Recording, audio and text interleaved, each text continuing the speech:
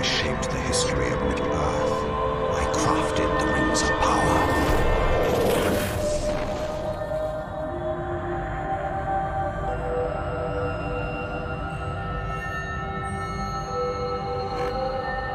Only you could accomplish such art, Celebrimbor. If a picture is worth 1,000 words, then Empire Magazine's Galadriel cover will tell you all you need to know about Amazon's Rings of Power. The devil is in the detail, my friends. Look closely and you'll see a massacre of mythology. Prime has left their filthy fingerprints all over Tolkien's beloved legendarium. And come September 2nd, it's going to be up to you to decide their fate. Do we honor Tolkien or leave him to the wolves?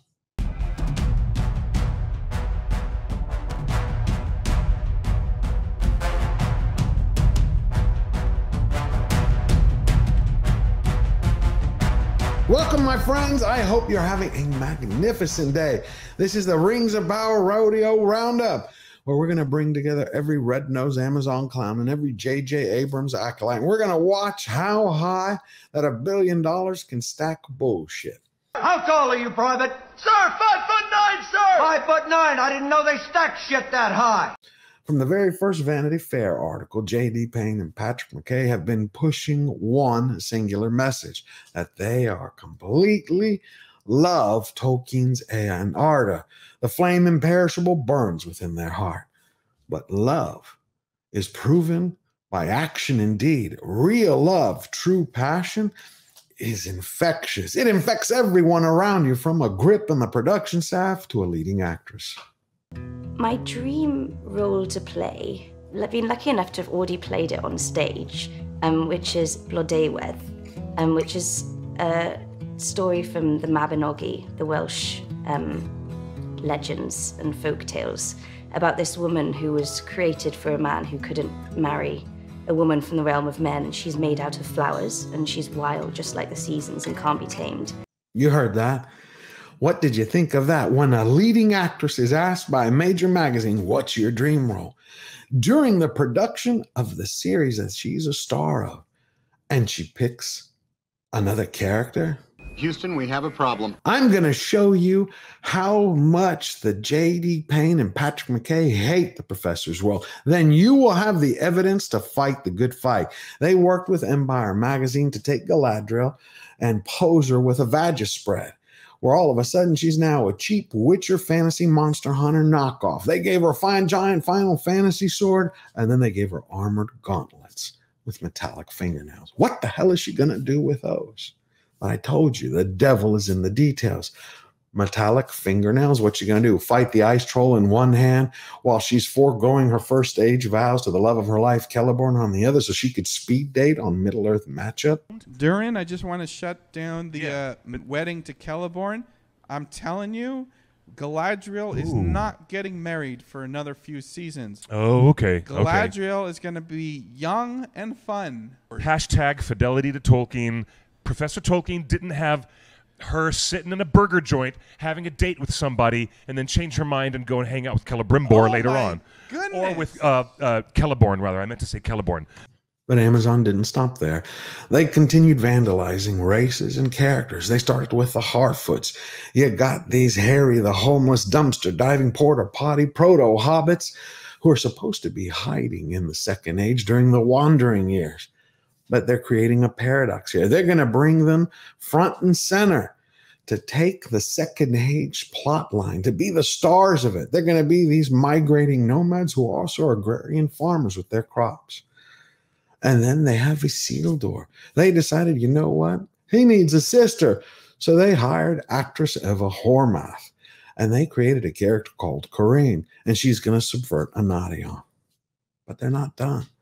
Then we have the contradiction-walking old man Celebrimbor, the forger of the rings himself, who looks old enough in grandmother's curtains to be Galadriel's father when he's actually her younger half-cousin. And I couldn't think of anything else. I couldn't think of anything else but Carol Burnett in the Gone with the Wind sketch. I'm sorry, but that's all I could think of.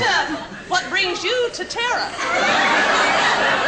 You vixen, you. Starlet, I love you. That gown is gorgeous. Thank you. I saw it in the window and I just couldn't resist it. I'm so sorry. But it's the curtains. It just looks like curtains to me. Oh my gosh, Curtains. I'm sorry.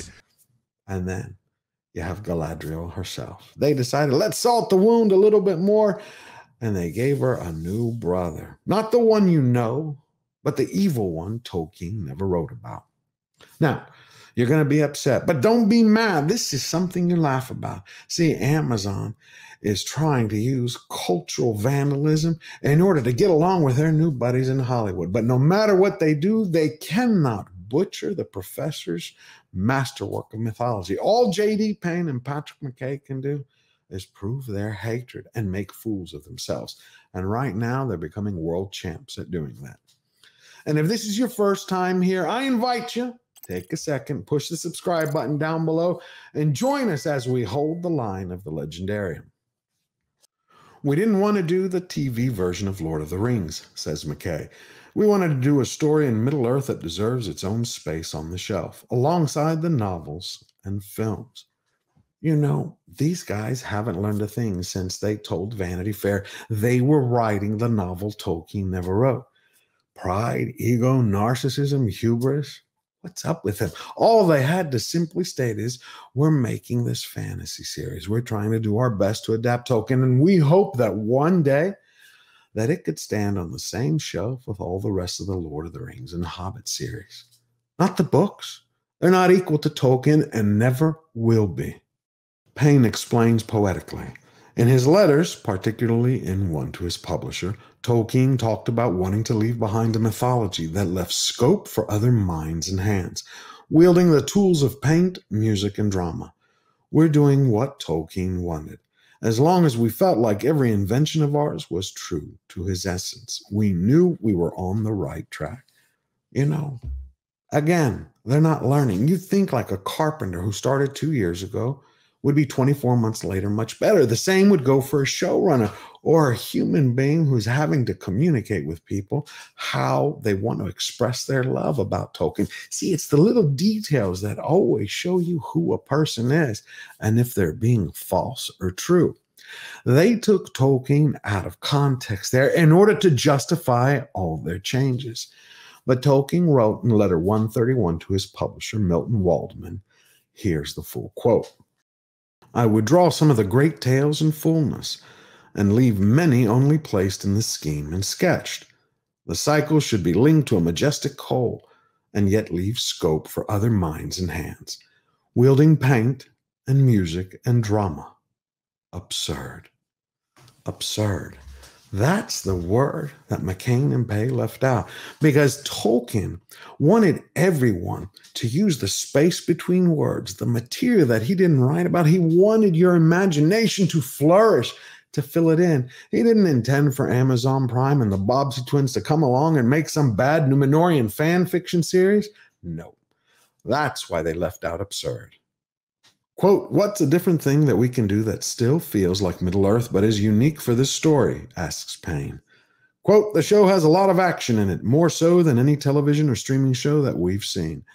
Every episode has set pieces, creatures, battles, and white-knuckle fights to the death, adds McKay. And that's exactly why Bezos brought on Brian Cogman from Game of Thrones. He wanted to create Wheel of Time version 2.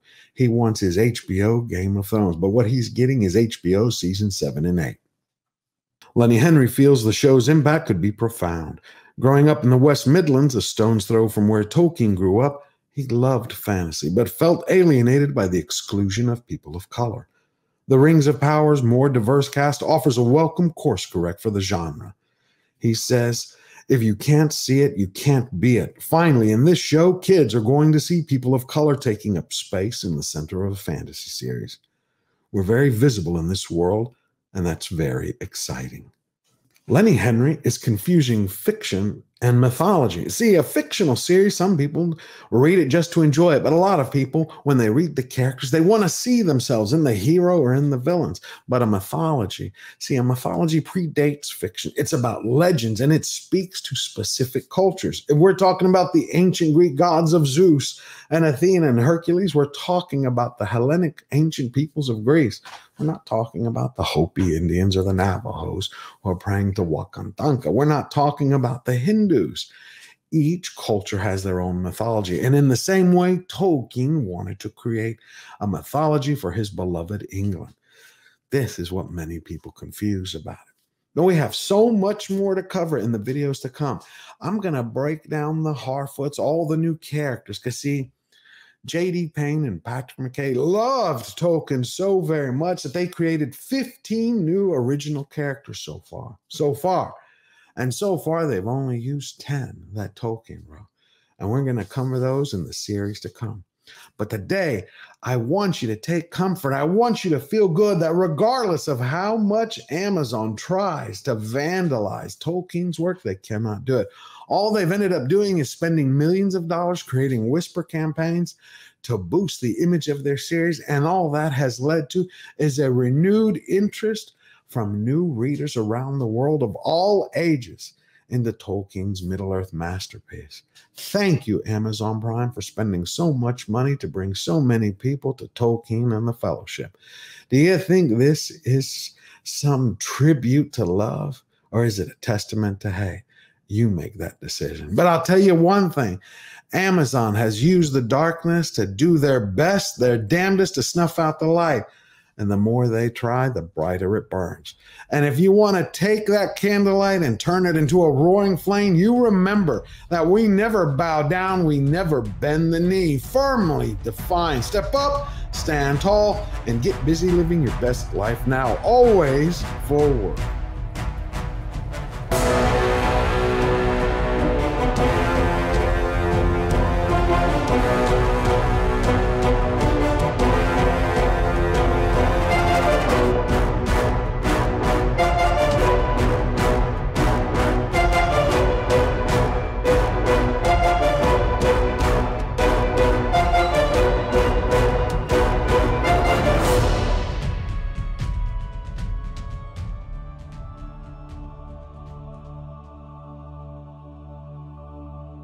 I was shining my shoes, getting ready for my very first date after I had worked for my first car. This was a girl I was head over heels for.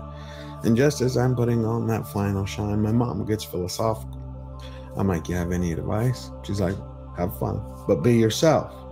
Anything else is just a waste of time. So as I'm slowly walking out the front door, going to the car, she kind of gives me this little love slap, because she's like, wake up, wake up. You're going to get into a wreck. Your head's in the clouds. I'm like, all right. She goes, what are you thinking about? Always the girl, the girl, the girl. I said, yeah. And she goes, that's fine. But she goes, if this doesn't work out, no, there are other fish in the sea. You know, if it's not this one, you're probably going to date 20 dozen times. And you're going to find the girl you love. And I said, how do you know? She's like, we've never really talked about it. She goes, real love, it honors you. It lifts you up. It's there for you during good times and bad times. She goes, any idiot can love during the holidays. It's during all the stormy weather. That's when it counts. But she goes, real love doesn't want to change you. It wants you to be the best you can be of who you are. She goes, anytime someone tells you they love you, but they want to go, you got to do this, you got to do that. They don't love you. They have this idea of you. They have another image of who you are. They want that person, not who's standing in front of them. I'm like, okay. She's like, remember this, unconditional love, real unconditional love. You'll know at the very moment that someone you care about, you get into one of those knock down, drag out curse fights that you don't want to see them for a year, and you want to yell and curse at them for 2 years longer. And at that very second, they need you. They want a shoulder to cry on, one to lean on. They just want to talk to you, or they're sick, whatever it is. You set aside what your anger, your disappointment, or hurt is, and you let that bond that you built rise to the surface in your heart. And if you can do that, that's unconditional love. I'm like, okay. And she said, you will always know Love, when you feel it, it's like getting sick. You want to spread it, though it's differently than like a flu. You want to share it with everyone. It's like a song you can't get out of your head. And I said, how do you tell those who are lying about it? She goes, it's easy to see, because it's all word and no action. It's all false notes. And I'm like, all right. So I'm thinking about that now. And right before I was getting into my car for my day, and I'm like, you have Amazon Prime and J.D. Payne and Patrick McKay. Do you know what's going to sink them? All their continuous pomp about loving Tolkien. But when you look at their actions, when you look at their details, they keep changing it. One change after another. They made 15 new characters for their show and only kept so far 10 that come from Tolkien's Legendarium. And I'm thinking back to my mother. And she told me, real love, true passion, it elevates that which you love beyond yourself, above oneself. So I'm in the car, I turn it on. She's like, you remember Star Wars? You love it? I said, yes, I love it. She goes, do you want anything to change about it? I go, no, not a second. But you want more of it, right? I'm like, yeah. There you go.